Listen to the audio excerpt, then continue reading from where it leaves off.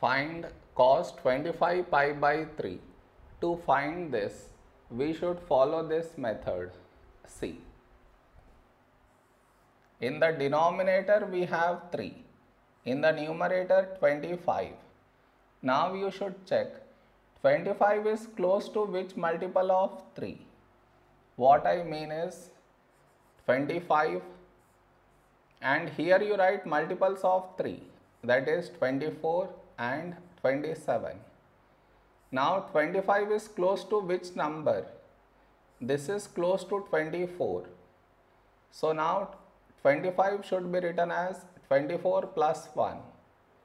So this will become cos, in place of 25, now you write 24 plus 1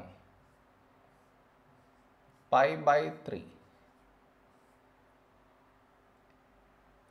This is your step 1. Next, cos. Now you should open the brackets. You get 24 pi plus 1 pi by 3. Now cos, over here we should split the denominator in this way. That is 24 pi by 3 plus 1 pi by 3.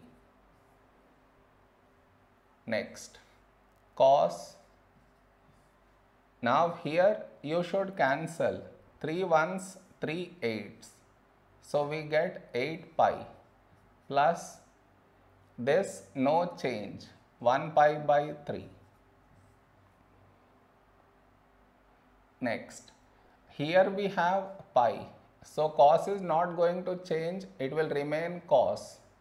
And inside we get this angle pi by 3. Now the question is, will we get here plus or minus? To answer that, you should look at the number before pi, which is 8. And 8 is even, and all the even multiples of pi, they lie in either in the first or in the fourth quadrant. So now to select the quadrant, we should look at this symbol. Here we have plus, so the angle lies in the first quadrant, and in the first quadrant cos is positive, so we should put plus. So plus cos pi by 3 is 1 by 2. This is our answer.